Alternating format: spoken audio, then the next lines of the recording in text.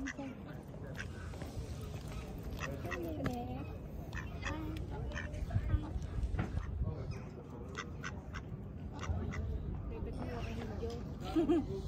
deketin aku. Kita mau kemana nih sayang?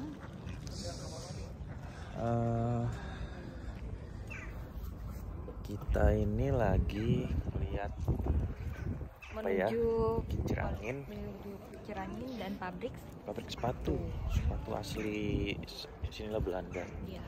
Nah, ini kita lihat ada Pak Rudi kedinginan.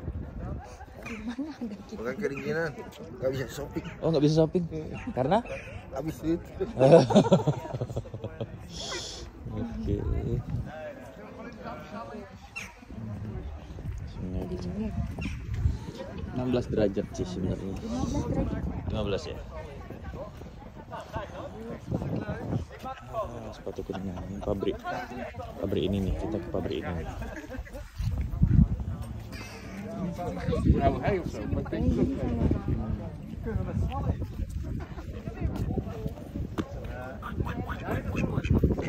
Mana yang pemandangannya bagus sih?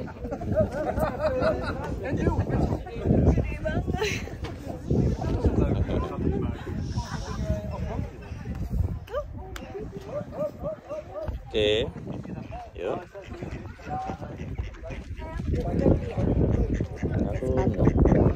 Gantian.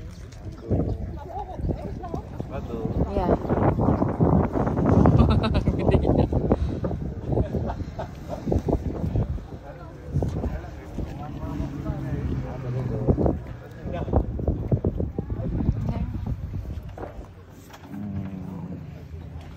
Kita menuju ke pabrik sepatu.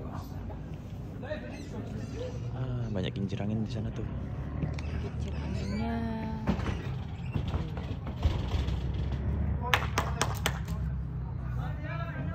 Oke, yuk kita masuk. Pak Rudi, Pak Rudi. Welcome. Oh, begitu ya? Oke, masuk.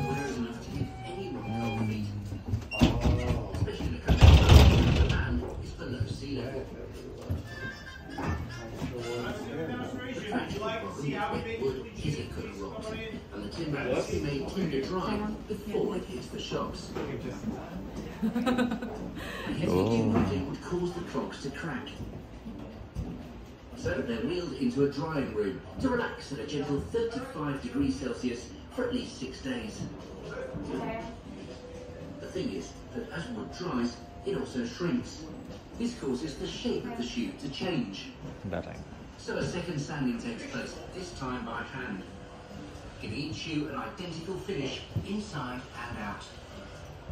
Fully dried, the smoothed out shoes are light and extremely strong. So strong in fact that clogs have earned official CE safety shoe certification, being resistant to heat, fire, cold and heavy falling objects, as Paul confidently demonstrates. How safe shoes are. Nothing happens with your feet.